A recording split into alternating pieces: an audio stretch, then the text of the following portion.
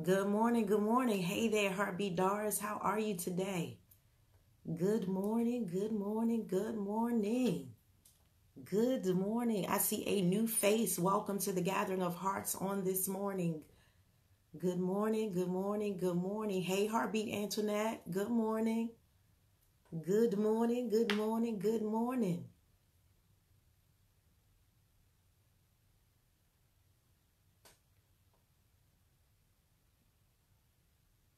Hey, Heartbeat Rachel. Good morning. How are you today? Good morning. Walking in Authority Wednesday. That's right. I love it. I love it. I love it. Good morning. Good morning. Good morning. I hope you guys got some sweet sleep on last night and you are up with bells and whistles on, ready for the day. Good morning. Well, let's get started here.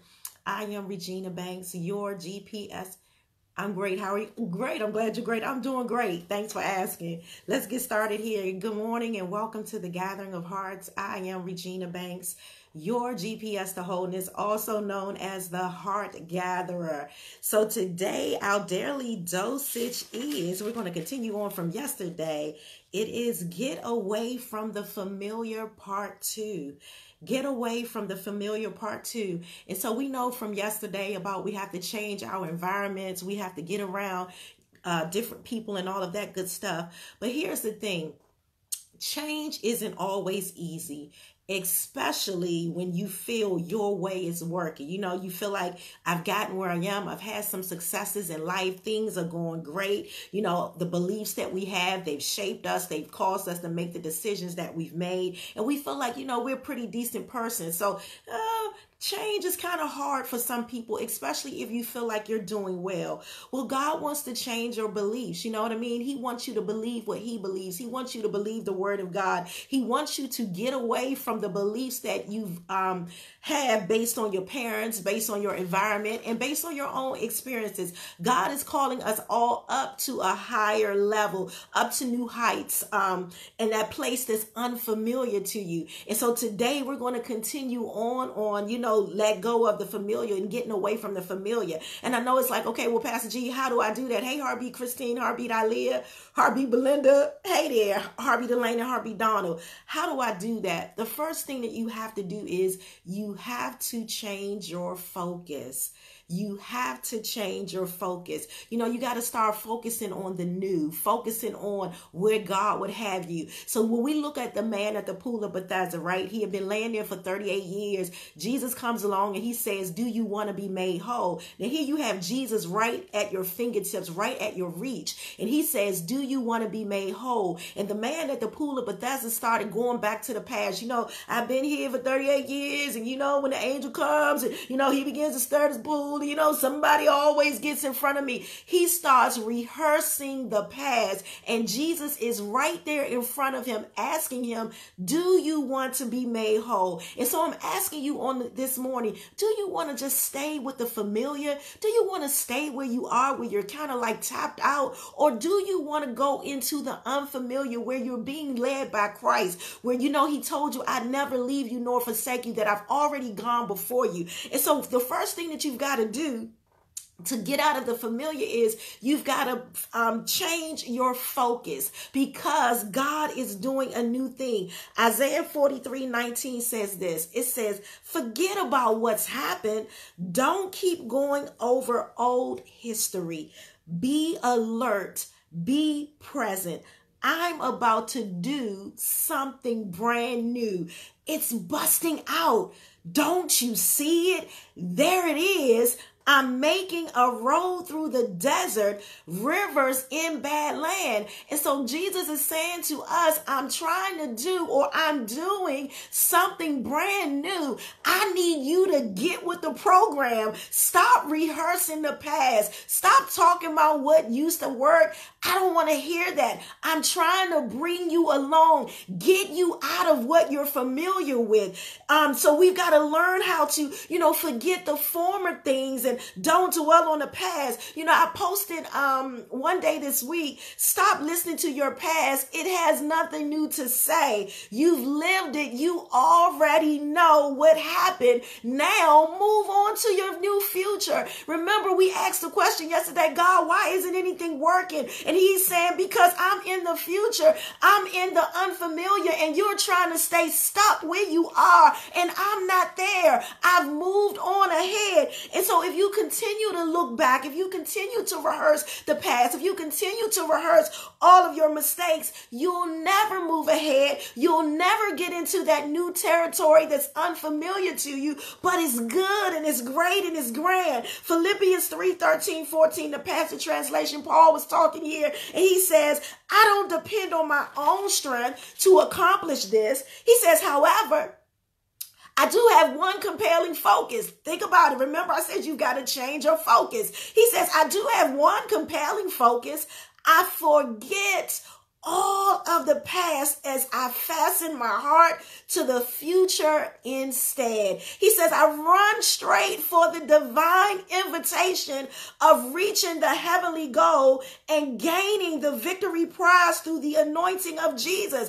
He says, I run straight for the divine invitation. And here you have an invitation to go to the next level. Here you have an invitation to see a better you. Here you have an invitation to dive into the unfamiliar that's going to take you to the next level. And we know about invitations. You have to accept. You have to RSVP. And so I'm asking you on this morning, will you accept the invitation that God wants to get you out of the familiar, get you out of what you know, and he wants to take you into the unknown where you're just trusting him, where you're believing in him, where you're believing the word of God, and when you know he has better for you. He said, remember, he says, I knew you before you were in your mother's womb. He said, and all I have for you are good things, things that give you a great hope, things that give you a great expected end. Will you accept the invitation and go to the unfamiliar? Let's look at the woman the woman at the well.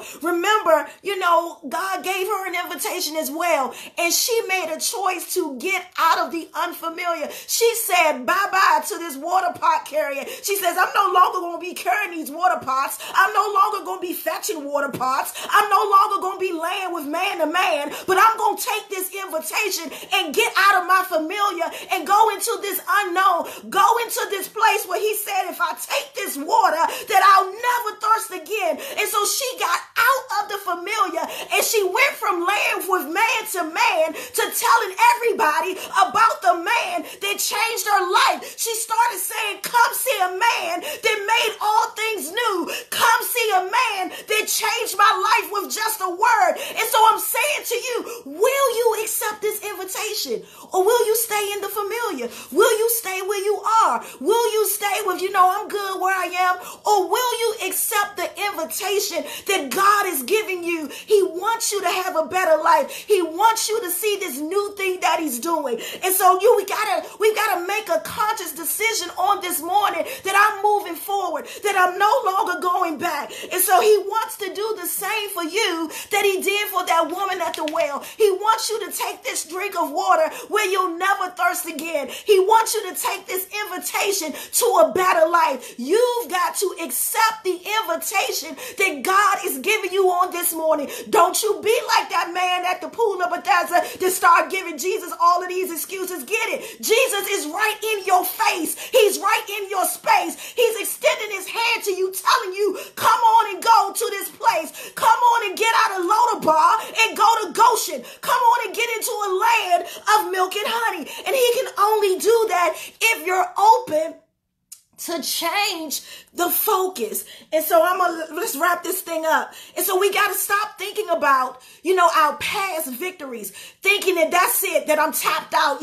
I've done all that God can do at this age. I've lived a good life. No, your life is just beginning. The best is yet to come for you. Revelations 21:5 says this, Message version, and I'm starting in verse 3 actually. It said, I heard a voice, a thunder from the throne. Look, God has moved into into the neighborhood, making his home with men and women. Do you hear what the word of God is saying? That he's moved into your neighborhood. He's come right to your home. He says they're his people. He's their God. He'll wipe every tear from their eyes. Death is gone for good. Tears are gone. Crying is gone. Pain is gone. All the first order of things gone. I hope you guys can still see me. It says, the first order of things gone, the enthroned continued. Look, I'm making everything new. Write it all down.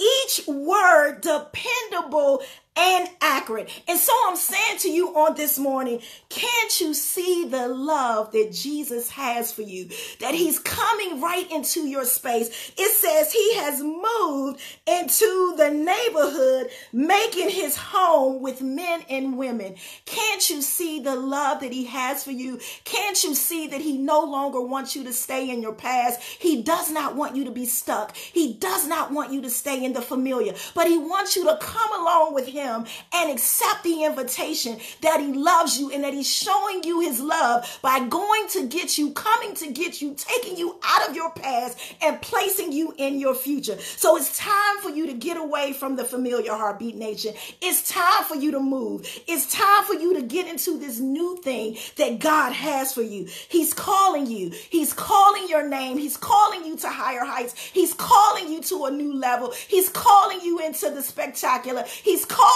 you into the amazing days. He's calling you into the abundant life. He's calling you into the increase. He's sending out an invitation. Get out of the familiar and come over here with me where I'm going to lead you to the life that I already prearranged, that I already predestined before you were in your mother's womb. I'm going to leave you with this.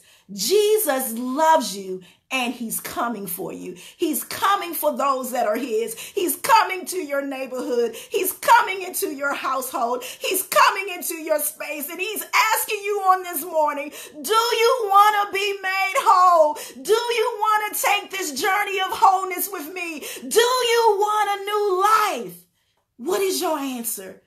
That's your dosage on today. Get out of the familiar part 2. Hey, listen, if you have not subscribed to the YouTube channel already, please do so. There you can find all of your dosages in one place. Follow me on social media platforms. God Wants Me Whole. Visit the website, godwantsmewhole.org. There you have an opportunity to sow into this ministry if this ministry is a blessing to you in any kind of way. Come on, you know how we do these things. Say, God wants me whole, and I am getting whole by the minute.